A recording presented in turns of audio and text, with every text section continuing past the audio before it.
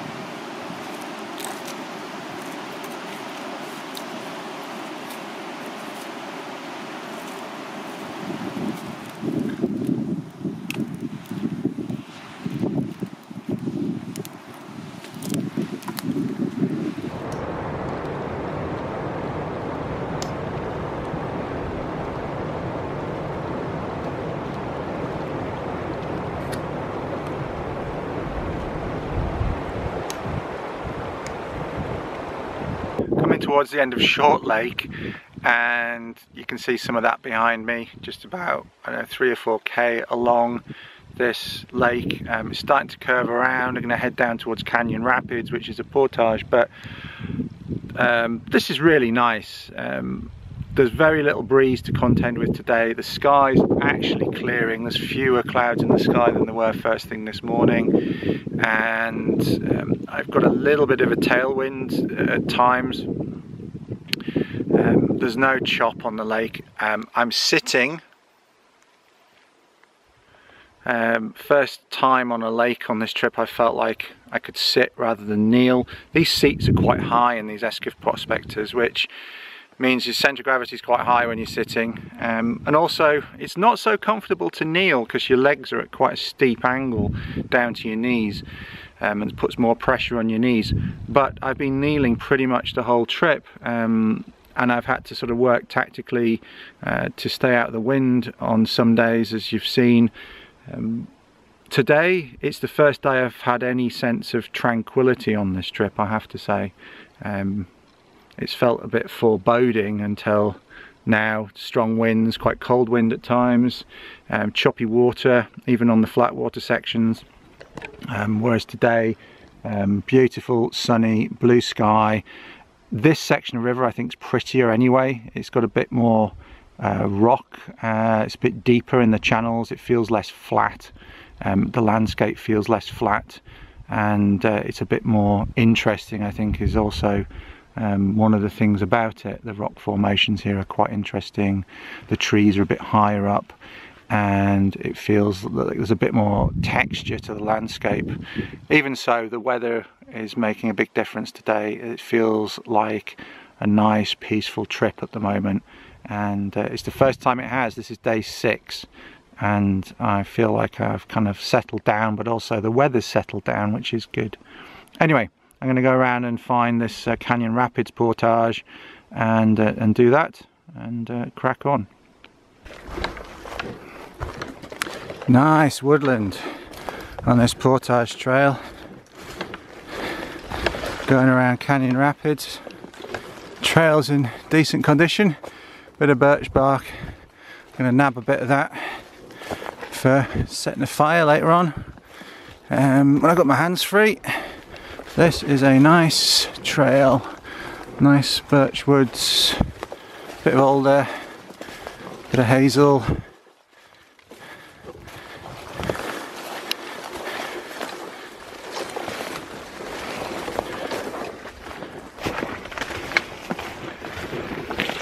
Yeah, it was a little bit difficult finding the beginning of the portage trail. I went a bit far down actually, too close to the rapids, and then came back up again.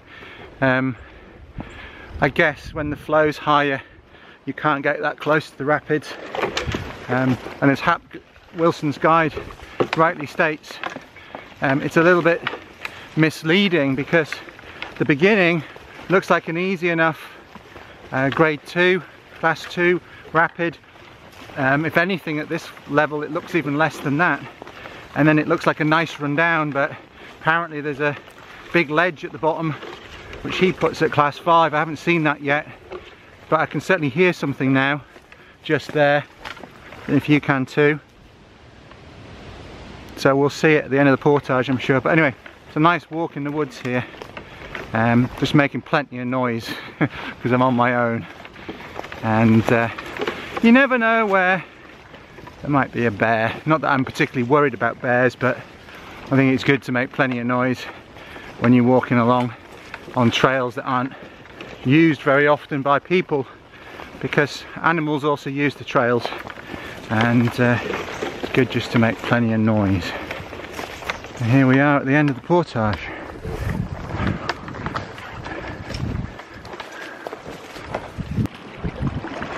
This is the bottom of Canyon Rapids. Hap has this as a class 5 ledge. I'm not sure it's class 5, but I'm still happy not to run it.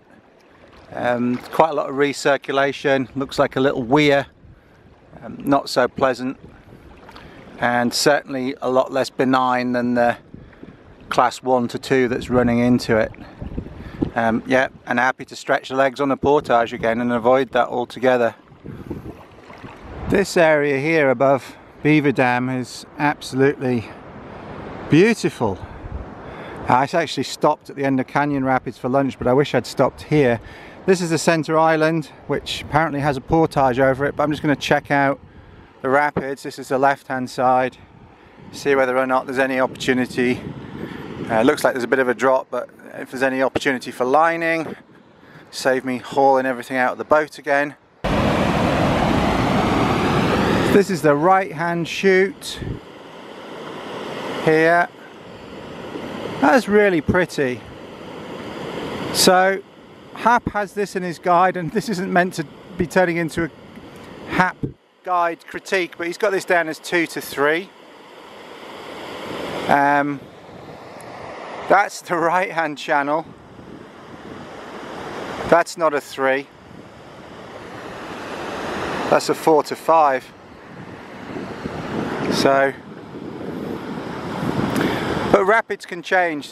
They get washed out when they get bigger, so with more flow they can be less of an issue, and with less flow they can become more of an issue, and vice versa. So not being overly critical, but all I'm trying to say is when you're paddling a river with variable flow rates, which of course they do, based on someone's experience at one time of the year, just be a little bit wary.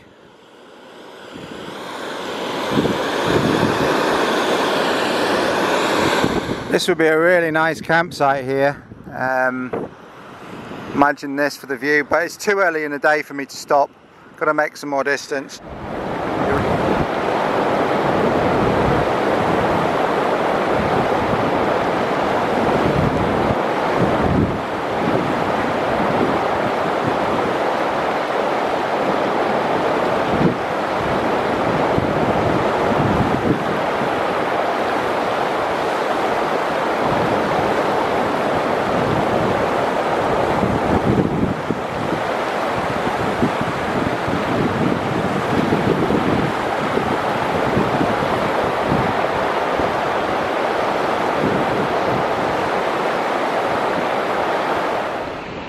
Well, I'm a happy chappy for two reasons. One is Split Chute Falls, which is kind of very emphatically stated as do not run in the guidebook, and absolutely looking at the rightmost and leftmost chutes of that, you wouldn't want to run it. The middle chute over there is not running, and next to that is where the suggested 15-meter portage is, but there's this little ancillary chute here which is still running a little bit.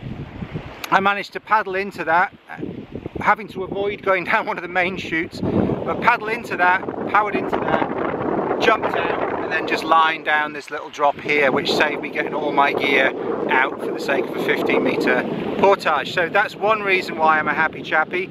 The second reason I'm a happy chappy is because I'm around about, and I'll show you the map, I'm around about, well, I know I'm exactly here, just below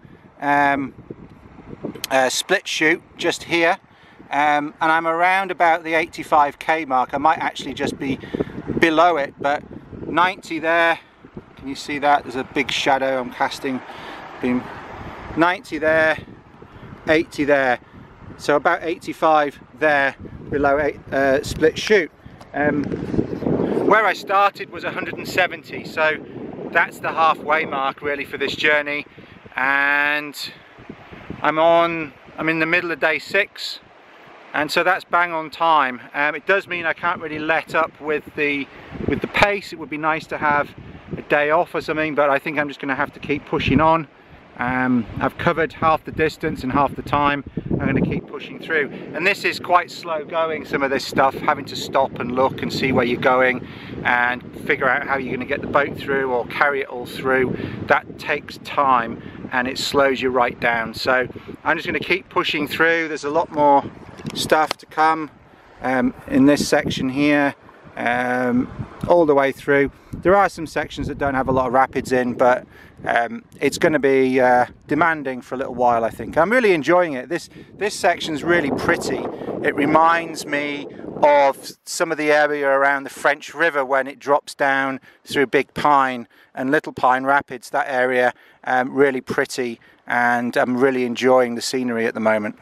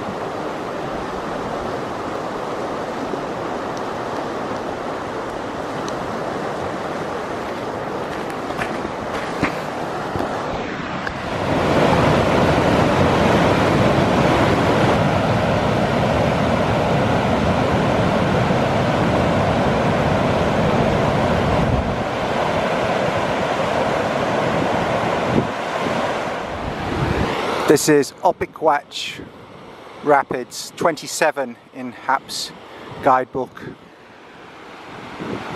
As he says, class 2 to 3 with volume stacks. It's definitely what it is. There's probably a very tight line. It's a brave, I would say, on the right hand side of the tongue and staying out the stacks and fillet dough all the way down, but there's a heavy boil line. Not sure I'd be brave enough to do that. Well, certainly I'm not brave enough to do that on my own.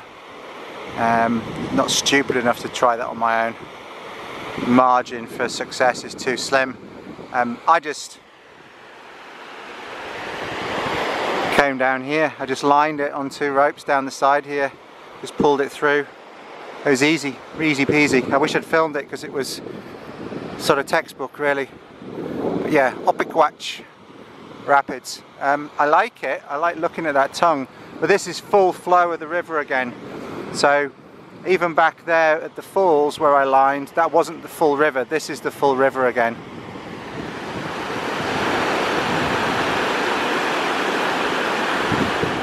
Smooth Rock Falls, 28 in Haps guide.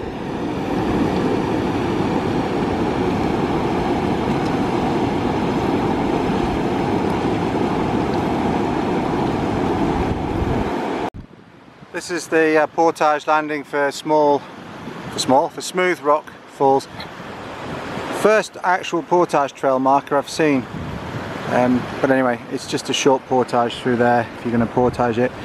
If there was more water in this little side channel, as Haps guide suggests, you can line on the right, but it's undercutting the rock there. The boat would just get wedged there at the moment. A bit more water, you could do it. A bit more water, a bit further up the rock.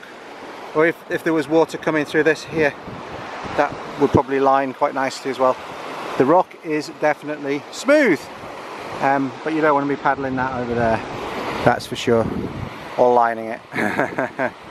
But that is probably my last obstacle, not really obstacle, but feature for the day. I've got about, there is a camp here, but it's already in the shade. The weather's good, the wind is low. I'm going to keep going. It's 20 to 6 at the moment, but it's really warm. I'm going to chuck some more sunscreen on, it's that warm. And I'm hoping to get about 5k further down where there's a couple of campsites marked on Haps books, on these maps. But anyway, it's kind of clear river now. There's no real wind, there's a little bit of a breeze from the south. It's lovely and warm, and I'm feeling good. I'm gonna have a slurp of water, put some more sunscreen on, quick cereal bar, reload the boat, which is here, and yeah, try and cover 5 or 6k more while the going's good. Make hay while the sun shines, even, as they say. I do need a cereal bar, but I'm feeling good. And this is beautiful, look at this.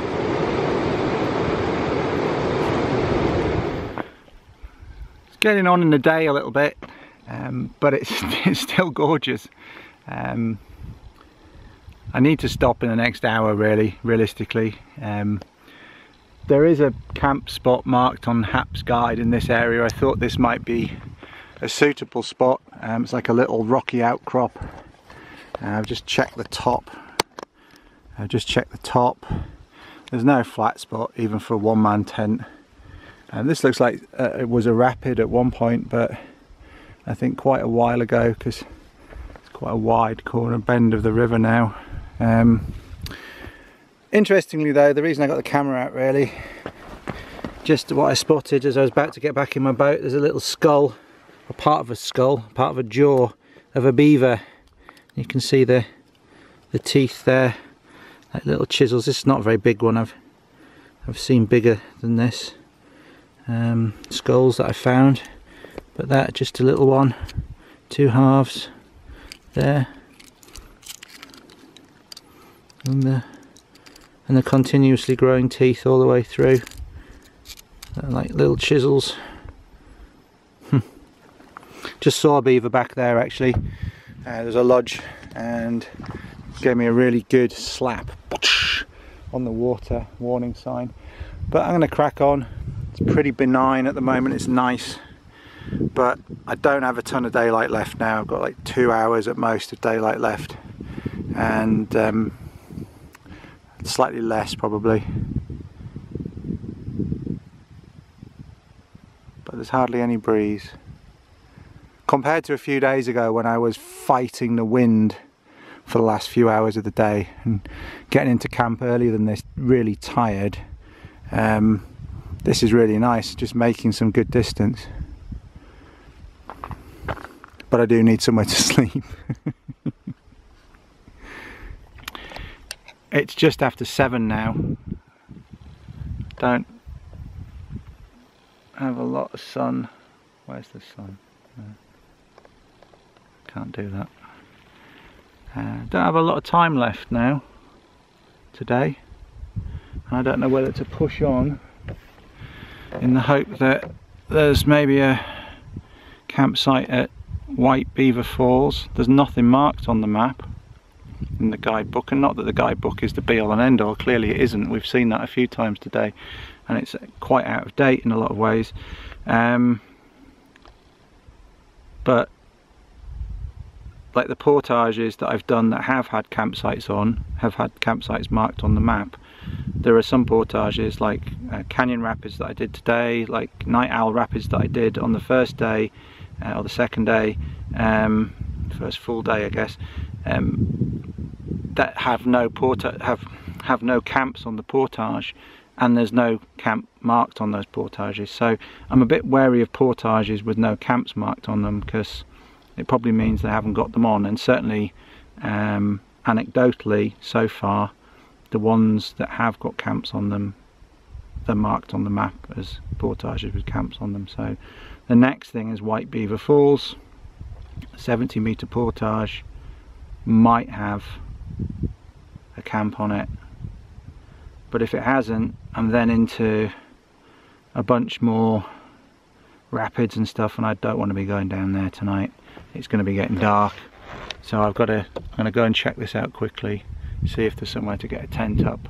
Certainly no shortage of firewood, and then make a quick decision about what I'm going to do. Right, well, I've just been up there. It is very overgrown. Doesn't look like there's ever been a camp up there for, well, I mean, there are a few little flat spots, but are full of trees, apart from a bit right at the end there that's full of lichen that you could get a tent in, but there's not even space for a fire site there.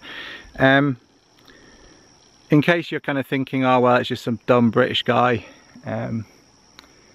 coming to Canada, I'm speaking from the point of view of having paddled the Blood Vein using Hap Wilson's guides, Miss and I be using Hap Wilson's guides, kind of familiar with kind of his iconography for big campsites and small campsites and tiny campsites, and this is just a bit different, the Berens, to what I've experienced using his guides on other rivers, and also the cadence, as I say, the cadence of the actual camps. There just don't seem to be equally spaced. It's a little bit like steps in castles. You know, Norman castles, they would put the steps rhythmically, and then they'd break the rhythm so that people running up steps, like attacking, would trip over. And it feels a little bit like that. You kind of get into a rhythm with the camps somehow, and then there isn't a camp, or there are too many and then there are none for a while. And so it feels a bit like that today. But I've looked from the top there, and there's some bare rock on the other side of the river, and that might be an option.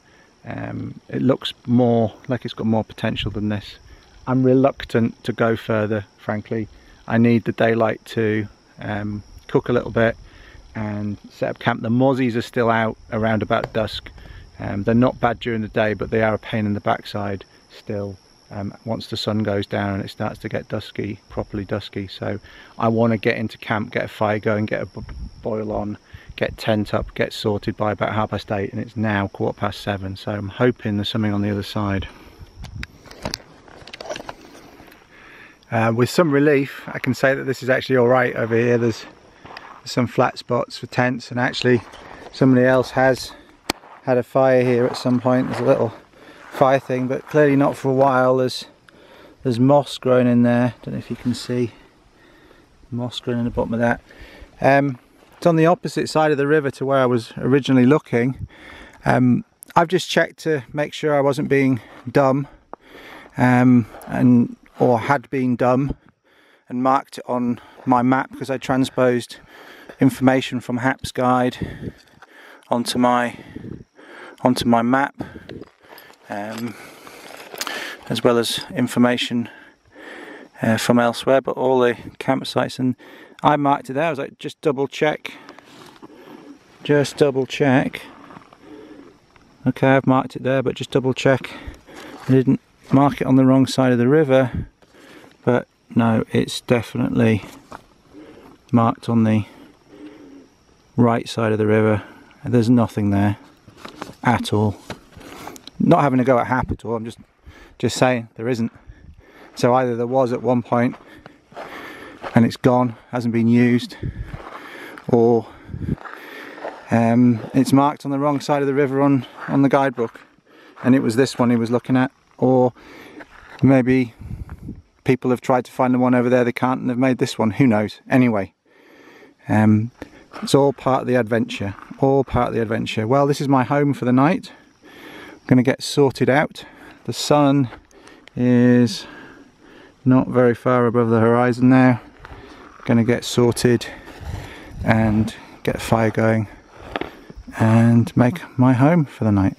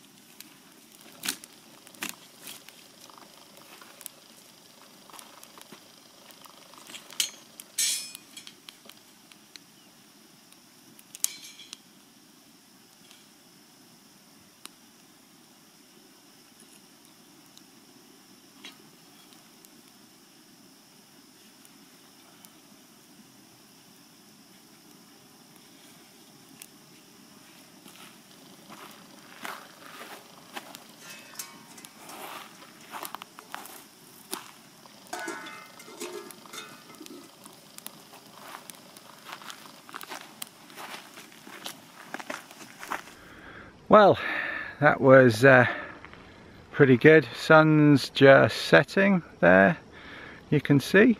I boiled 4 litres of water. What's really interesting, actually, this is catching my attention, is the wind.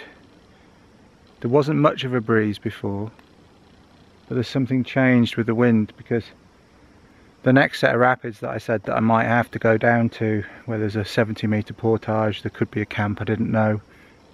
All of a sudden I can hear it, whereas the whole time I've been here, which is about an hour, I haven't heard it. And literally just 5 minutes ago, as the sun was hitting the horizon, something changed with the air.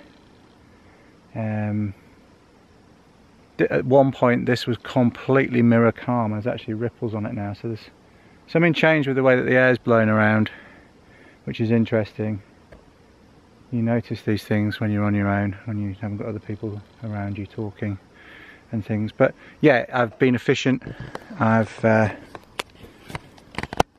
a good fire, fast fire, boiled 4 litres of water, simple meal again tonight, backpacker's pantry. That's been on reconstituting 20 minutes. It's curry with rice and cashews and chicken, which sounds pretty good. I used a coffee pot again to boil some more water, same time as boiling a couple of litres in the Coleman pot. I've got a cup of tea, lemon and ginger. That Stash lemon and ginger tea is potent, it's sharp. I'll chuck a bit of honey in that, get some more fluids down me, 750ml there. Got plenty of water to chuck in my water bottles overnight. Water bottle there, water bottle there. This looks a bit of a mess. I hate barrels, but they serve a purpose. They're messy, and and nothing packs in them particularly well, but they keep the smells in, they keep the water out, they wipe clean. Ah yeah, got my tent up, all my sleeping kit's out, everything's sorted. So yeah, in less than an hour I am pretty much sorted. So I'm going to drink my tea, eat my dinner, pack up for the day, get a bit of firewood for the morning and hit the sack before the mozzies come out.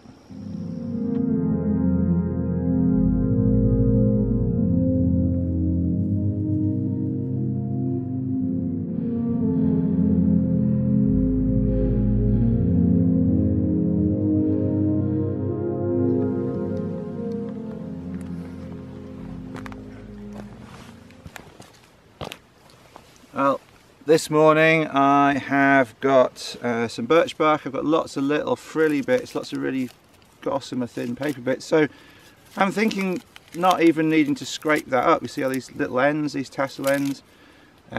Probably could get a spark into that. I've got a little bit of a hearth down. I did have a fire in there last night.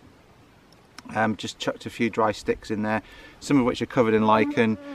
There's no great advantage to that, particularly not in the morning, because they can hold a bit of moisture, but it's just dry sticks, and there's a lot of them with lichen on here. Got my little sticks ready to go over top of the birch bark, and then I've got some larger ones. So I'll just see if I can get a spark into here somewhere.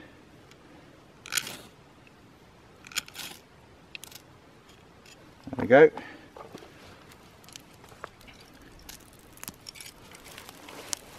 Let that get going a little bit, and then small sticks off the jack pine.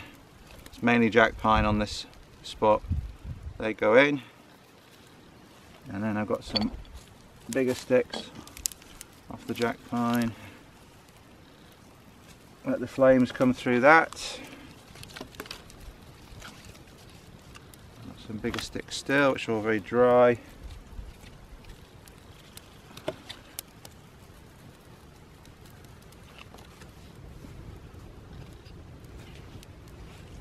These are side branches off a fallen dead tree, which I know from, again, jack pine, which I know from previous experience tend to be quite resinous, and they go quite nicely. And that's the fire.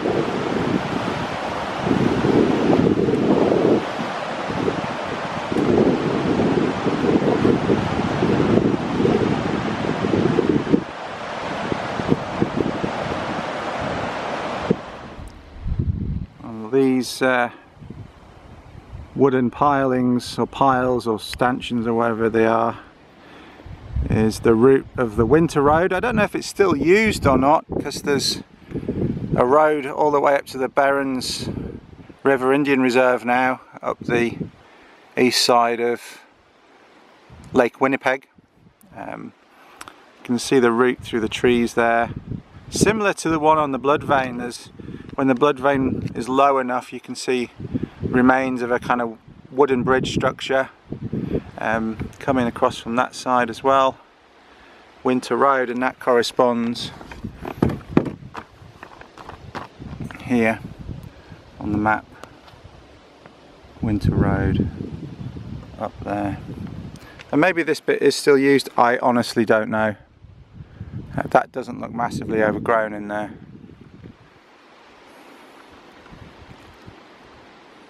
But anyway, coming up to the 70k mark soon. Sharp Rock Falls, I think that will be lunch.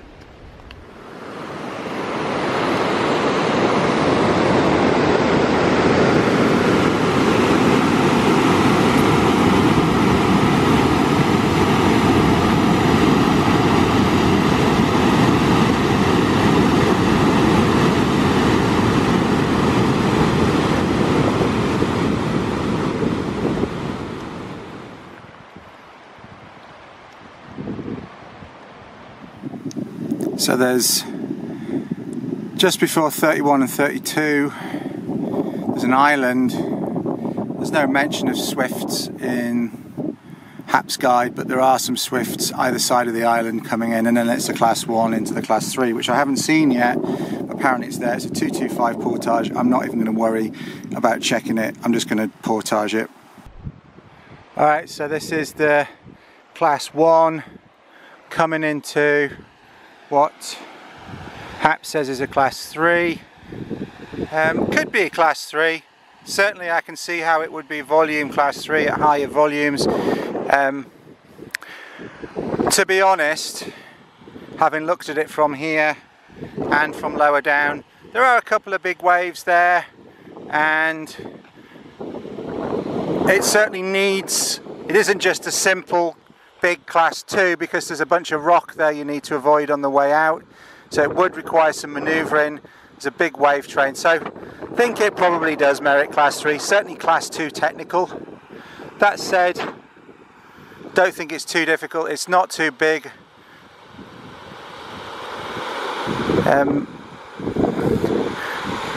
I'd be almost tempted to run that if I was here, tandem pair. I'd probably run that.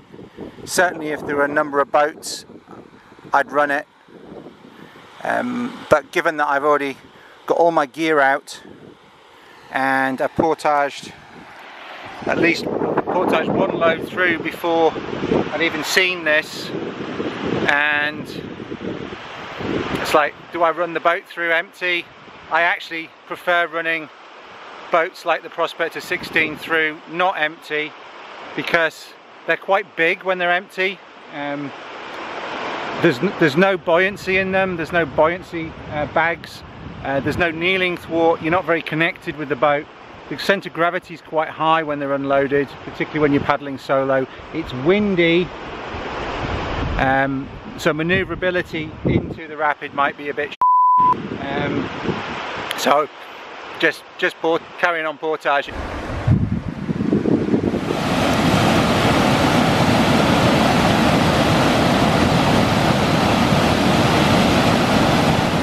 There is a short portage around the rock here, but I don't want to load my boat there, because certainly not solo. Might be doable when you were tandem if somebody could hold the boat while you pass stuff down, but it's just awkward. I had a look from above and you can land above that. There's a trail of sorts that comes down, so that the level that you land at is pretty much up there and up, a little bit below that, but you've got to climb up to that just a touch.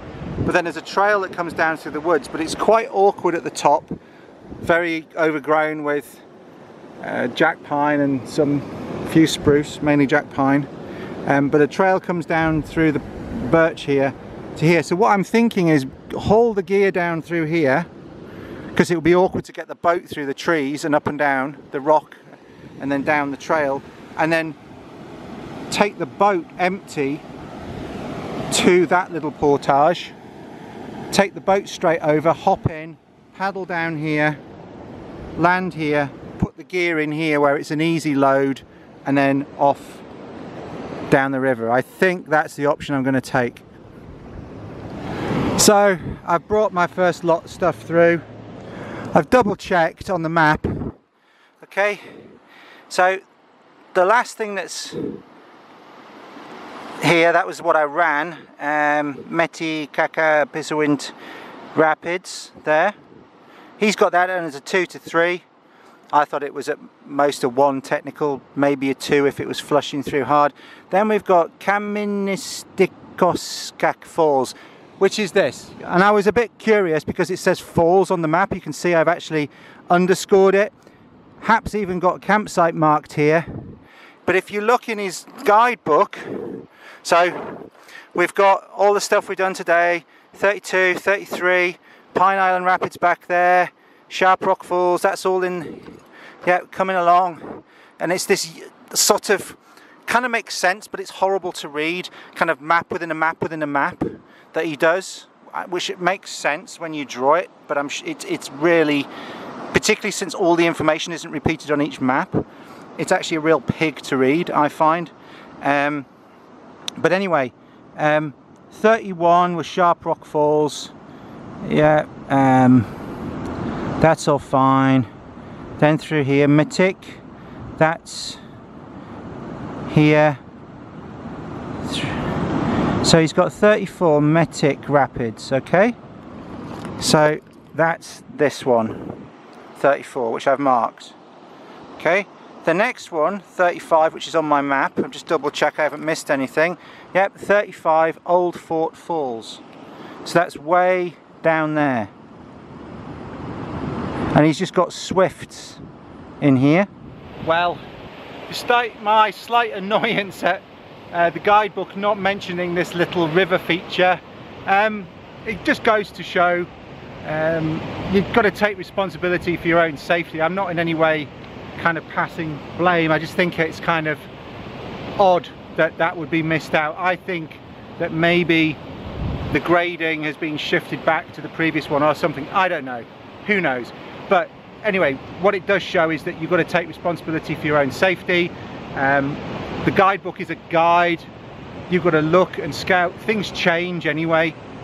Some of the rapids on this river have certainly been a lower grade than marked in the guidebook. Some have actually been a higher grade, and that happens. Some rapids get washed out when the water is higher, some get more technical when the water is lower. It's just the way it happens. I'm glad to say that my strategy here worked. I carried my gear through on the trail. I paddled my boat to the edge of this little lip of rock, carried the boat through. It was literally 5 meters, dropped it down the other side, jumped in, paddled down the side of the chute here, just landed, and now I'm going to power my gear back in and head off down this lovely stretch of river. So, bit sweaty, definitely a bit of an assault course day today. Lots of in and out the boat, carrying stuff.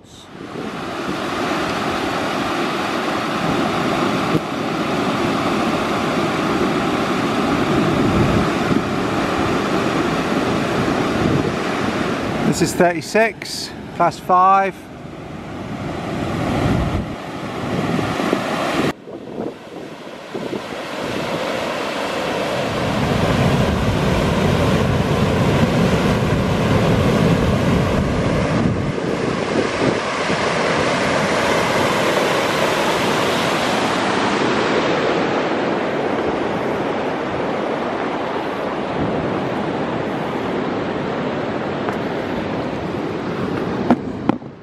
Rapids that, yeah, the rapids that Hap says forget it.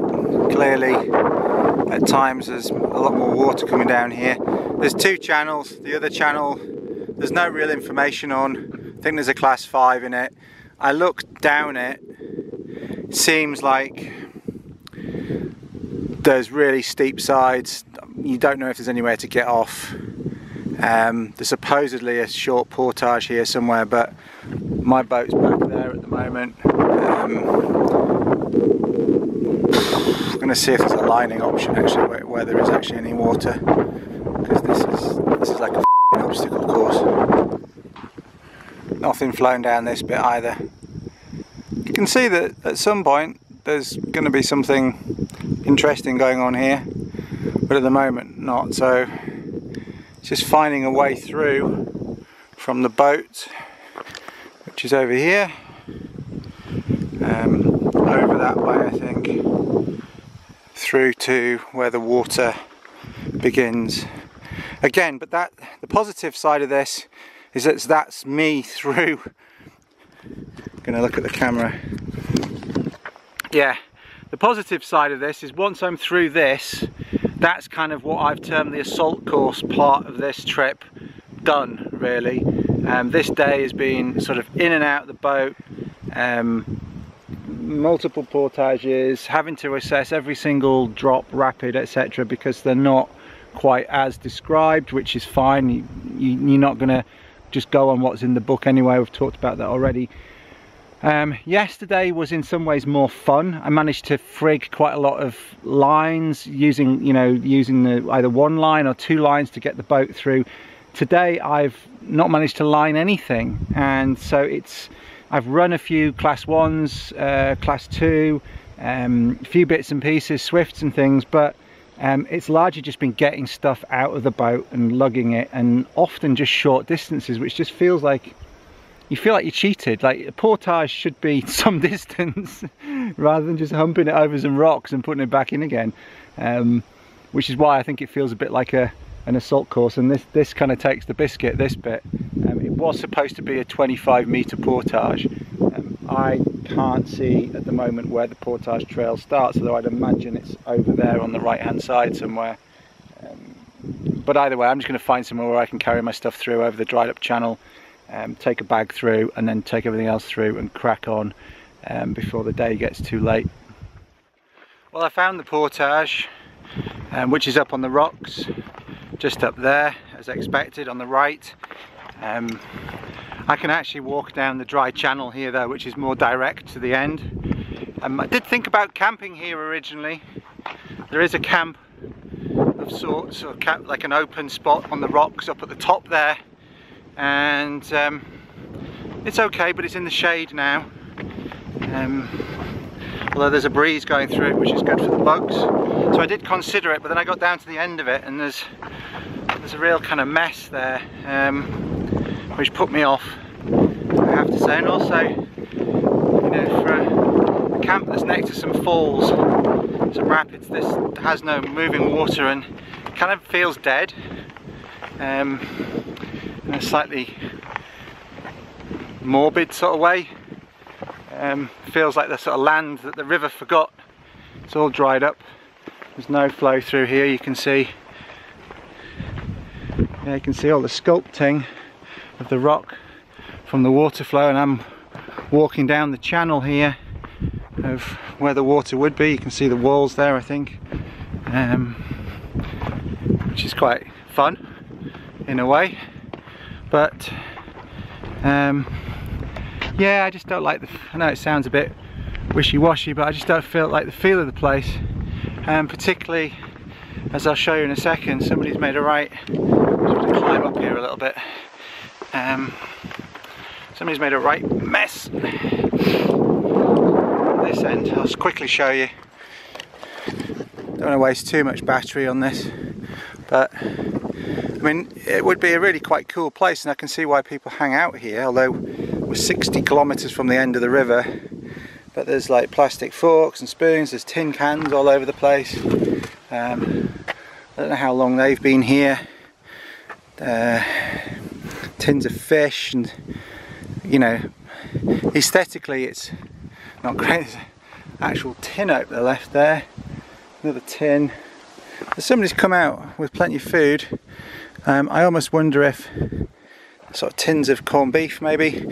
Wonder if this pole has been used to put maybe a tarp over this area.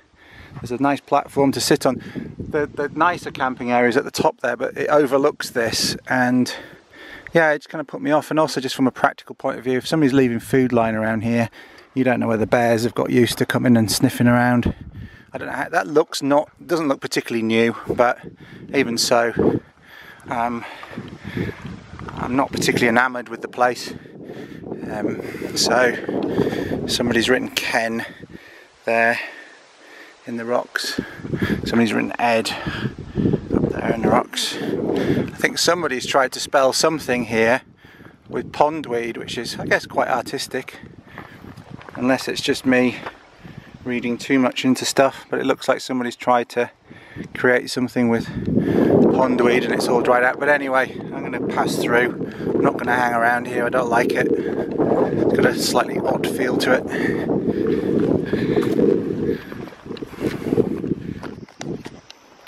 I know today I've been talking a lot about, well, the past few days, about rapids and lining and Haps guidebook and all of those sorts of things, and you probably haven't even seen me do a lot because I've been doing it and I haven't always been able to film it. Even the things I've run, like 1s and 2s, you know, Swifts and things, I haven't necessarily stopped to film it. But what I wanted to show you here was just how the river, now that we're out of that kind of so-called assault course section, it's broadened out. It's lovely. You've got a mixture of spruces, there's probably some balsam fir in there, I haven't checked. There's some birch, there's stands of white poplar, and it's just really, really nice. And in the evening sunshine, it's stunning. And yeah, it's kind of really nice and tranquil and relaxing after all of that, you know, in and out of the boat and lugging gear through the bush and hauling canoes over things and lining and all that stuff. This is nice to be back into. I do need to find a campsite though. There is supposed to be one just around the bend here, but we know how that plays out sometimes, don't we? So we will see. We will see. But if I don't find this one, again, I don't know what I'm doing. I really didn't like that one back at that last rapid, so it was a mess. It had a weird feel to it. So yeah, I'm going to go and find this one. Nearly 7 o'clock though now. Happy to say I think I have found my camp. I can see some little rock assemblies on here, and this is where it says it is in Haps Guide. It's like a little rock bluff, somewhere to land. It's not in the sun unfortunately, but I will get the sun in the morning. I do need a wash, so I think I'm going to get up as the sun's rising. It'll be nice and warm here on this side, have a good wash before setting out for the day tomorrow. It's going to be a long day tomorrow, so I need a good feed tonight. Anyway, this is looking like the camp for the night.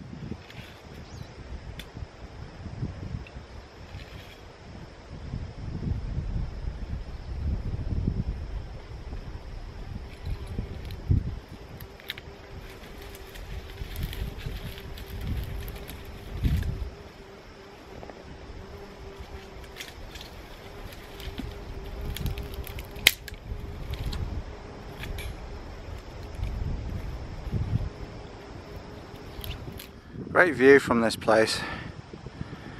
One of the things I find a little bit difficult about the Boreal is, particularly river travel in the Boreal, is that you can't really see very far a lot of the time.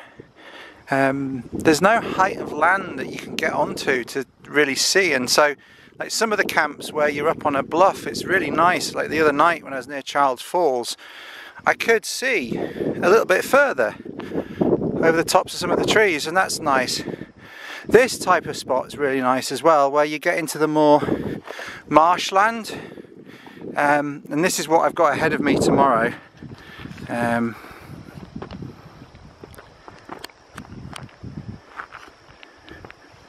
This is lovely along here.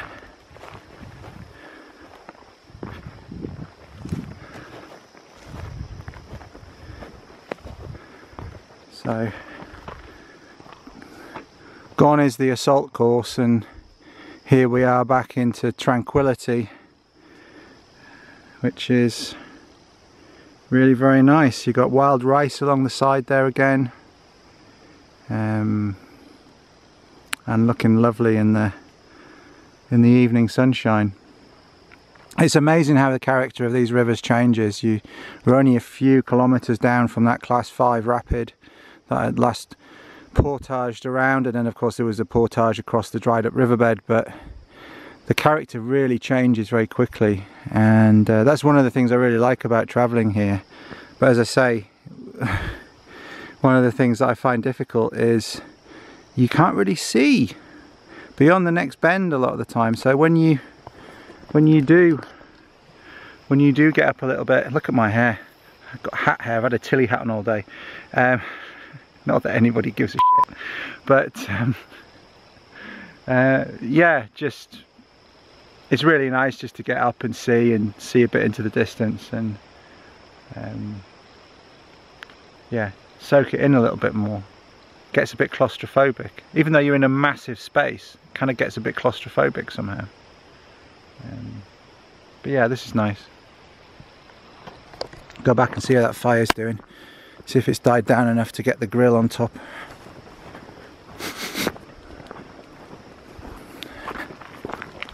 But yeah, I'm glad I found this campsite. It's one of the better campsites. A lot of them are quite scrappy. If you hear that wind as we come around the corner, that's great as well because it's keeping the insects. Might mean you can't hear me very well on the microphone, but it's keeping the insects at bay. It's nearly 8 o'clock and nearly mozzie o'clock. Well, water's all boiled. My 4 litres or so of water. A few old tin cans from the fire there. I'm probably going to pack those out with my trash. I've got the still undehydrated stuff. But I've got the Cuban style coconut rice and black beans, which is one of my favourites from Backpacker's Pantry. No connection, but I do like these. And this one is 420 calories per 111 grams, so that's like per half portion. Yep, so that means there's 840 calories in this packet, which is good. It's not a massive meal, but better than the 500 or so in the one that I had last night, and I think that's maybe why I was feeling a bit low. I'm also going to do a big load of eggs in the morning. I've got some dehydrated eggs to try, so I'm going to do those in the morning with a couple of wraps. So that's the plan for the morning. Gonna let that settle now, go and put my tent up before the mozzies come out, and that's me kind of set for the night. So that's probably me signing off for the day. It's been a long day, covered about 18k I think. I haven't totted it up properly, but a lot of in and out of the boat, portaging and carrying stuff, and yeah, feels like a hard day today. Harder than I thought it was going to be, but now I have got a clear run, apart from Moose Falls, not to be confused with Big Moose Falls, coming about halfway through tomorrow. I'm going to aim for Upper Conjuring Falls tomorrow night for a camp. So about 20k tomorrow, I think. At least I'm about just gone past the 60k mark to go, and I want to do 20 tomorrow, and that leaves me then 40 clearly, but then I can then do 10k a day through some really nice campsites and spend a bit more time fishing, a bit more time. I've got some pan breads and things to make that I haven't touched really yet, so I can spend a bit more time in camp. I've been really kind of getting up and going all day and getting into camp quite late the past few days, to get through this section where there's a lot of rocky drops and falls that you can't paddle in quite quick succession really. And I've got through that section now, past few days, and I'm glad, but I'm quite tired now and feeling a bit frazzled. It's been sunny and windy, but I'm enjoying it. It's good. It's good. It might not seem like it quite now because I'm a bit tired and hungry, but I am enjoying being here. It's a very complete environment. It has a wholeness to it somehow. You know, like back home, even in other parts of Canada, you know, there's farms, there's fences, there's roads. The land is kind of dissected and intersected and parcelled and bundled and sectioned and partitioned, and bits are owned by people, and there's access and no access. And here it's just the land, and there's no sectioning, there's no partitioning, there's no roads. The nearest to a road was that winter road that we passed earlier today, 12-15k back. So yeah, it's just, there's a completeness. It's a complete ecosystem, and there's very little interference. The thing that's disappointed me, I have to say, I'm going to move out the breeze here a little bit just in case it's affecting the microphone. The thing that's disappointed me really is that where there has been signs of human activity, not talking about the cabins, there's a few cabins along here and they're all quite tidy, but on some of the campsites there's a lot of garbage. I'm surprised because I paddled the Blood Vein a few times, which is a river a bit to the south of this. South of this you've got the Pigeon, and then south of that's the Blood Vein. And the Blood Vein's a similar kind of natured river to this, but it's a lot more pristine in the campsites, even though the campsites are more well used. Like the campsites here, some of them are overgrown, they're not well used at all, and as I say, some of them are quite scrappy, and it's clear that there isn't the amount of traffic through here that there is on the Blood Vein. But there's more mess here than there is, like the Missinaibi is a lot more well travelled, and I'm going to be on the Missinaibi next after this, almost directly after this. And last time I did the Missinaibi a couple of years ago, or the section of Missinaibi from Missinaibi Lake to Matthijs, there was a bit of trash sometimes in some of the campsites, but you get groups of kids going down there, quite big groups of kids, and you know, I found like candy wrappers stuffed in the bottom of trees and things a couple of times, and there was a bit of trash, but not a lot. Here there's like cans and beer cans, and there was that island at the top with all the garbage on it, and you know, I don't know who's doing that. I wouldn't like to say who's doing that, but there's a different attitude on this river, some of the people who are accessing this river, clearly, to some of the other rivers. It's a bit of a shame because it's so pristine otherwise. I mean, it's absolutely pristine. There's nothing here. There's a few cabins, but yeah, and I've seen one other canoe, and that was a pair coming upstream, and that was on my first day, and that was at the top of Night Owl Rapids Portage. I didn't get a video or a photo or anything with them. I kind of wish I had now, but Jason and Paula, if you're out there, hi. Nice to meet you and have a chat with you for a while, and I'm looking forward to checking out the campsites a bit further down. That's one of the reasons why I'm kind of chunking up the journey now. So some of your recommendations for the lower campsites. So yeah, it's absolutely fantastic, and as I say, it's just slightly blighted by some of this trash issue. It's weird, so far from anywhere. Like that campsite back there is more than 60 kilometers from the end of the river, and it's 110 kilometers from Family Lake, and yet there's a load of trash in it. It's like, why do you haul trash, why do you haul stuff all the way out here and then just leave it? It's just peculiar. Anyway, almost an Ask Paul Kirtley rant there, bit of, for those of you that are hankering after those. I'm going to go and put my tent up. Good night.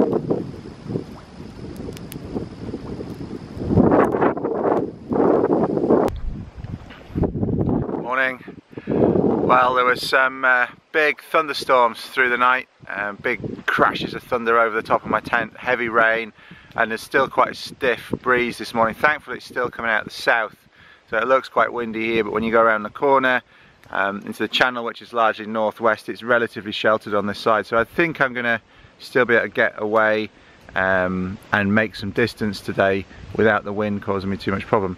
I'm not convinced I'm not going to get rained on though, just the way the weather system seems to have changed. But yeah, that's the relatively flat water day, should be sheltered. The wind, if it changes direction, might cause a problem. We'll see. Look at that, dehydrated egg, crystals, and I've added bacon bits, and I've just cooked that up, and I've got a wrap, wholemeal wrap ready to go. Got my coffee, got a whole pot of coffee. That's going to set me up for today for sure.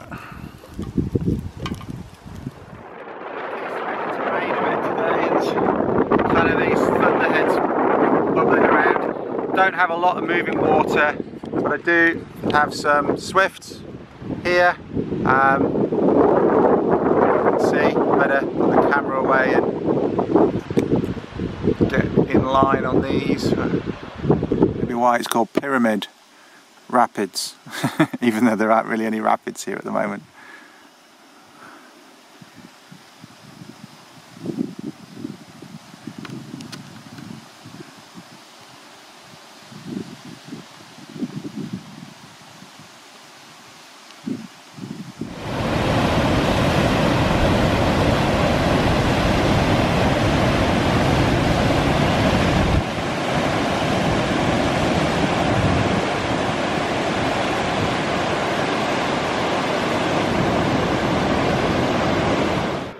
Okay, another portage done. I know this might be a bit boring, me talking to the camera all the time, but I've actually got some distance to cover. I'm not kind of one of these YouTubers that spends all day filming in the same spot. I've actually got 20 odd kilometers to cover today. Just done this portage. It's quite a... I could have set a camera up, but I'm running low on battery.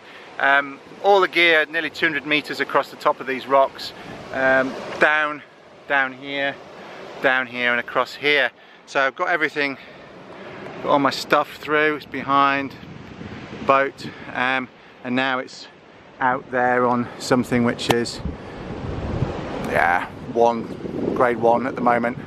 It says 2 in the guidebook, but it looks like grade 1. Bottom of Moose Falls there. Not big moose, just moose. Yeah, that's my major obstacle for today. I'm going to keep going. It's quite humid. It's quite windy. You can see the wind blowing the boat around. I've just got to be careful about securing the boat when I stop. But yeah, that's that done. Onwards. Well, this is nice. Just coming round to the northerly section of the river where I'm headed north for a couple of K, and I've pretty much got a tailwind now, which is blowing me along quite nicely. And you can probably hear the wind in the trees, maybe you can hear the wind in the microphone as well. Still quite bright today, it's that kind of diffuse high cloud kind of brightness, but strong, strengthening southerly wind that's blowing me along. I'm hardly having to do any paddling here at all, which is quite nice. But I am paddling when I'm not holding the camera because I want to make good time. But yeah.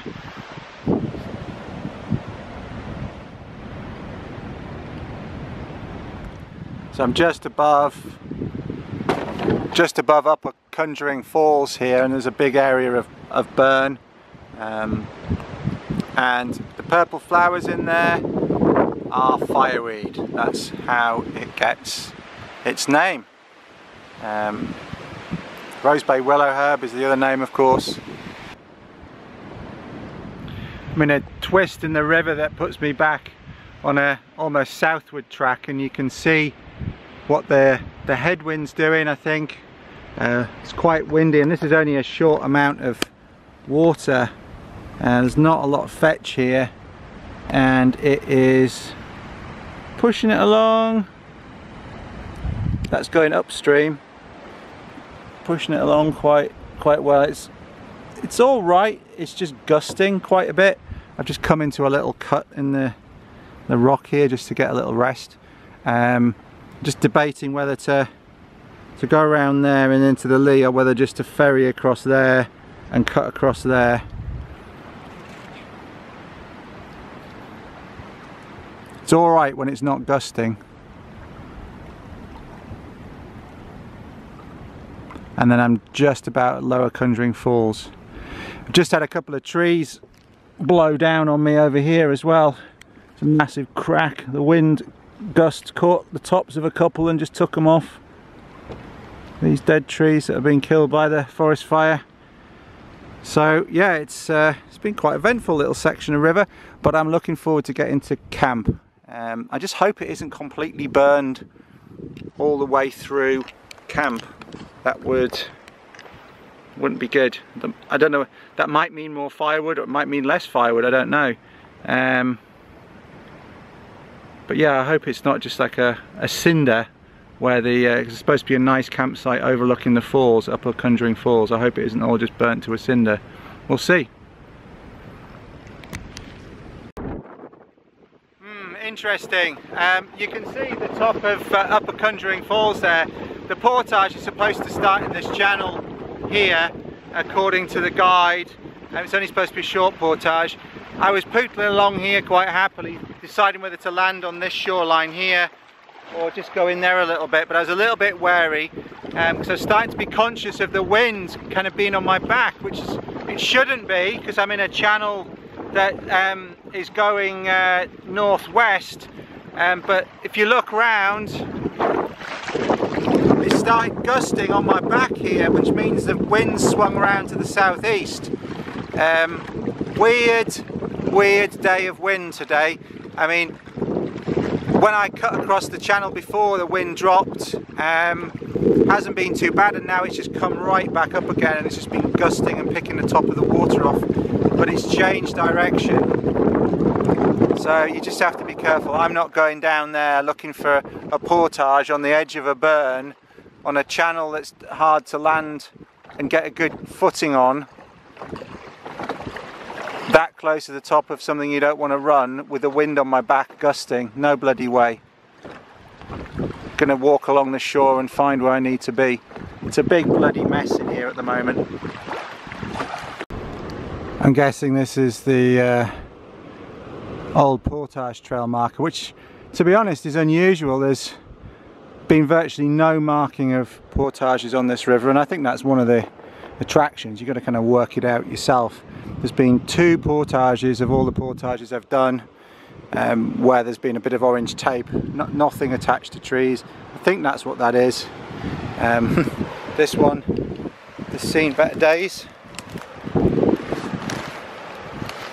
This is a tangle. I've just walked through a little bit of the forest for about 100 meters, but yeah, it's quite tangly underfoot.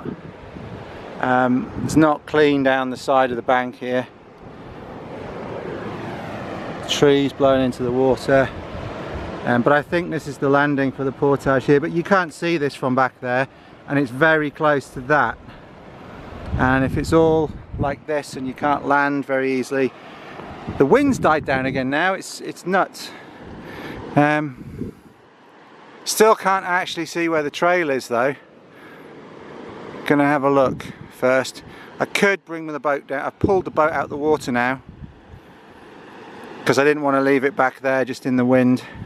There was nothing to tie it to, so I pulled the gear out, lifted the boat up, so it's up in the woods now. But carrying it through the woods, it's just like a flipping, somebody's chucked a bunch of matchsticks down, and it's really difficult going. Looks like there's a landing here, but I need to see where the trail is, because anyway, we'll work it out.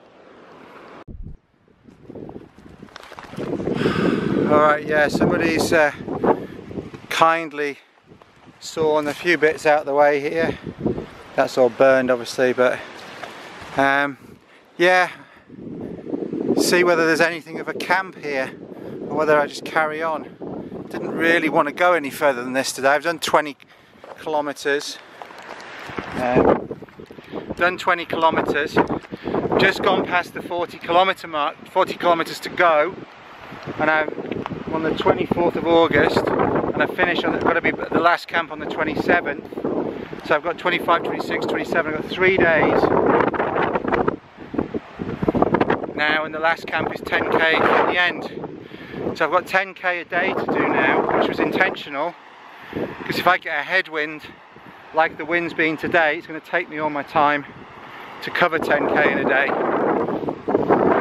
I'll get a better view of the falls here. But if I go further,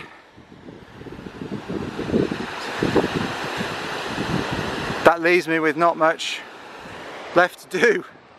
But this is a kind of shit campsite now. That might be an old campfire, I don't know.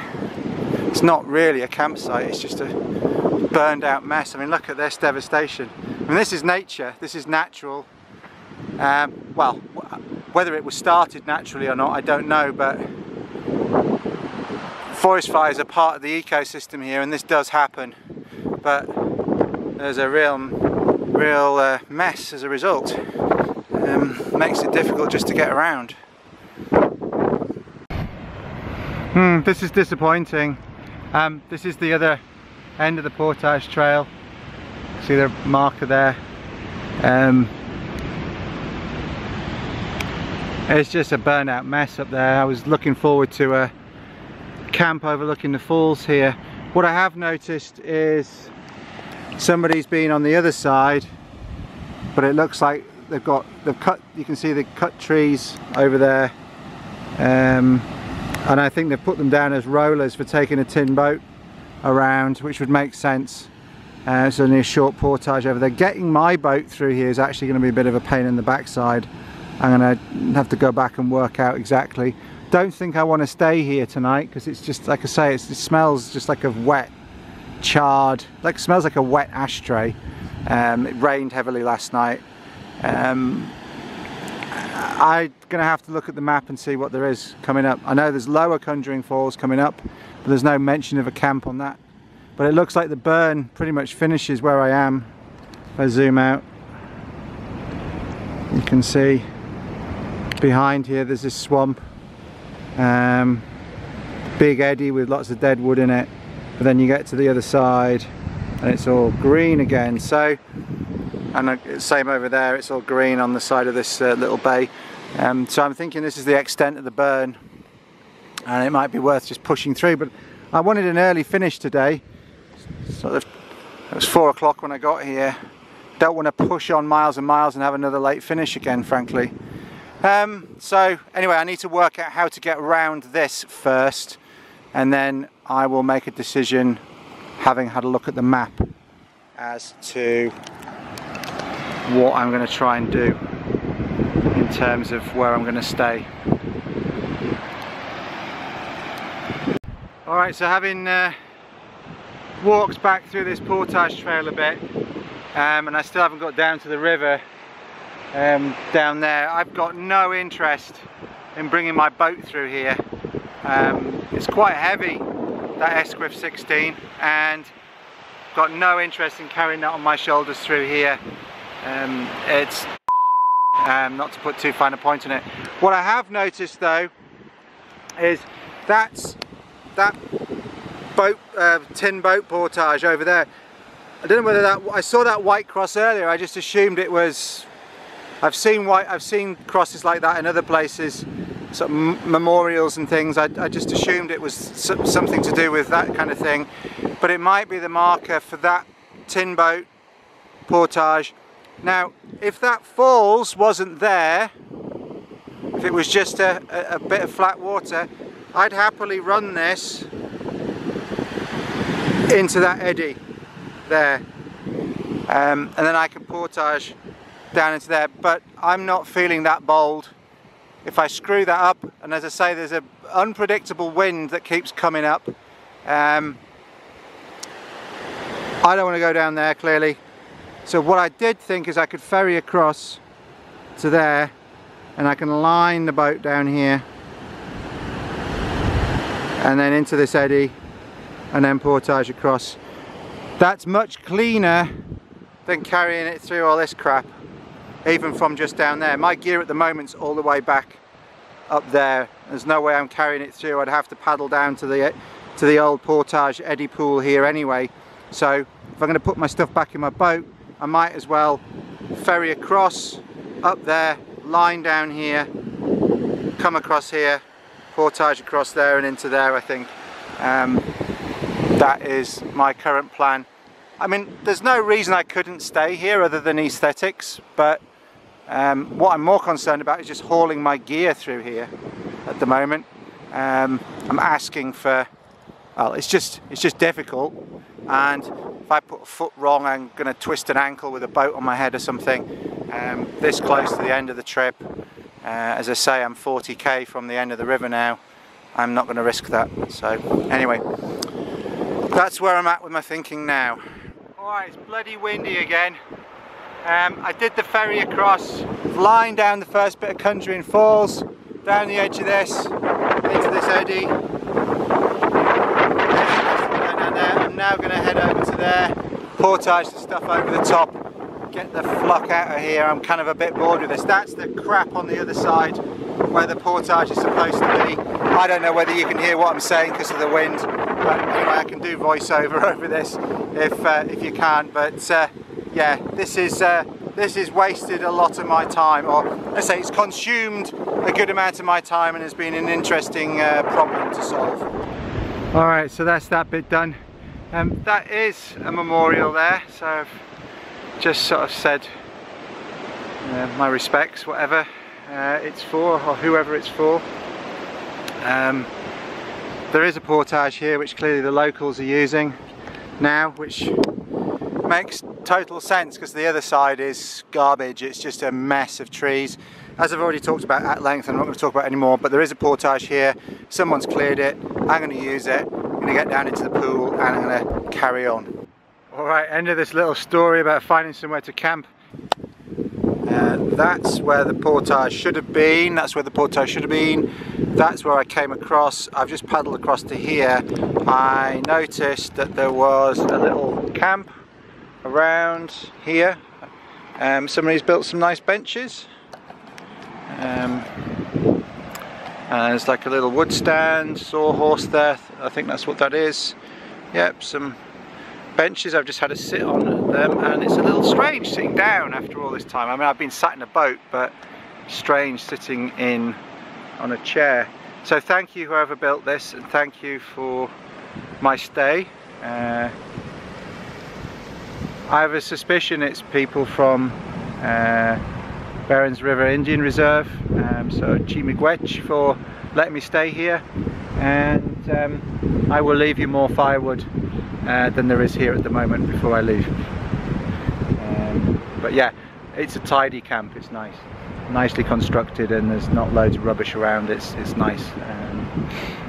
So yeah, this is where I'm going to be, and that might be the end of my story for today, because that's about enough for me. I'm going to cook dinner, relax.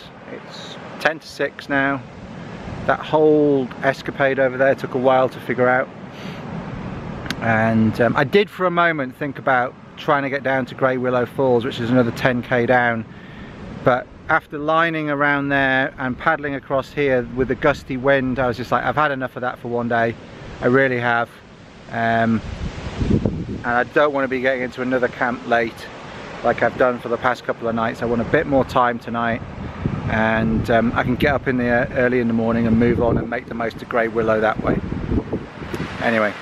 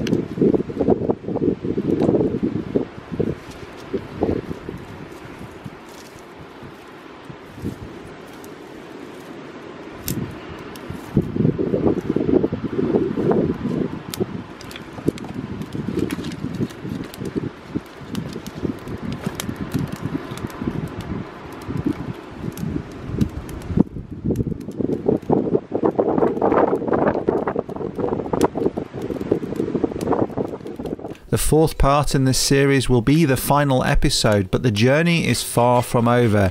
Join me next time for all this and more. The other thing you might be wondering is why the hell does Kirtley have such a massive coffee pot with him when it's a solo trip?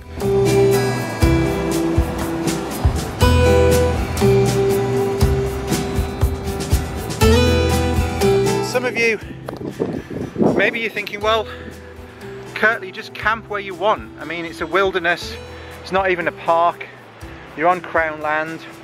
True. One of the North American species, very similar to the European. This is all quite ledgy, like drop off. Just saw a black bear, don't know what sex, medium size.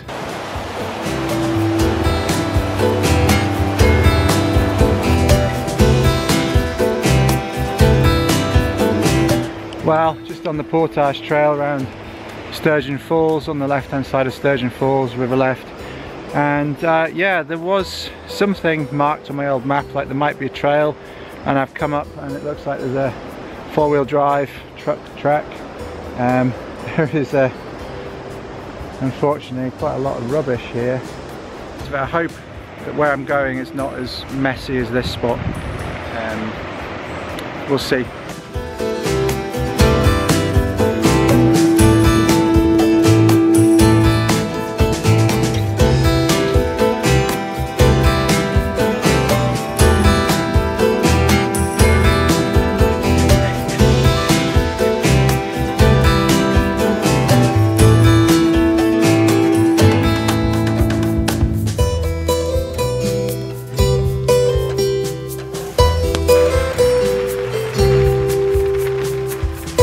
That's English Rapids, that's the last rapid on the river.